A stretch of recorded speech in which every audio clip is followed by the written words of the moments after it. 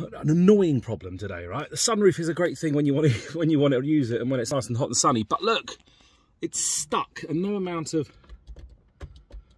using the switch resolves it. The quick problem was I was trying to shut it, it got to the end, stopped, and then just reversed itself back to halfway point. So I can only assume it had some sort of cutout on it. Now I'm hoping it might just be something like the fuse.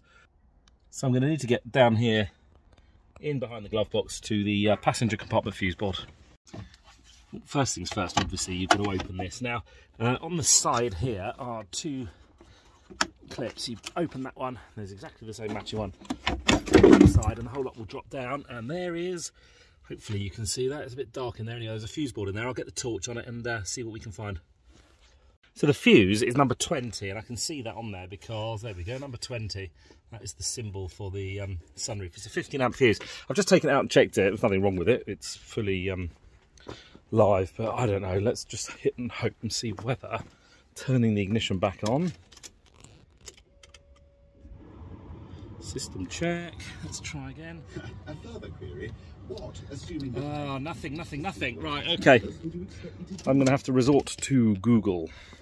Right, so Googling it, turns out there's a reset procedure, which is as follows. Let's see how we get on. I'm going to pop you here. Hopefully, yeah, you can see what's going on there. Right, we have got, right, turn the key to position 2, which is the ignition, and hold this, oops, let's turn the vents off so you're not blasted anyway. And the radio, and the phone. Right, let's hold this closed position down for 20 seconds.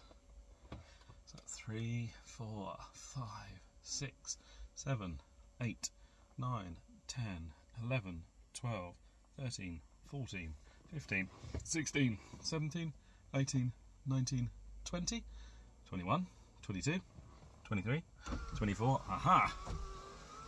And it should cycle through a whole forward and back motion, and then back again,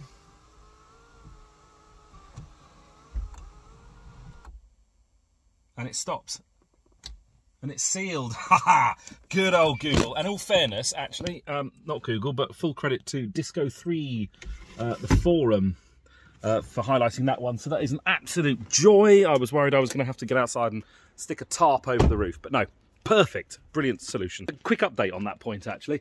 The reason it did that, I reckon it was because there was a little bit of dirt in there. Just reading up a bit more on it, there's if some leaves, dirt, whatever else get in there, the mechanism's a bit restrictive. I'm assuming there's some sort of resistance sensor on there, and it sensed a little bit too much resistance, maybe a safety catch, and it reset it into the halfway back position. I presume maybe to stop someone's fingers or something. So that's what happened with it. Now I've reset it. What I will do next time is just stick a little bit of waterproof grease on the mechanism and just give it a quick clean out. So I'll do that when it's not just about to get dark and when it's not -2 degrees outside. But anyway, over and out, seems to be working.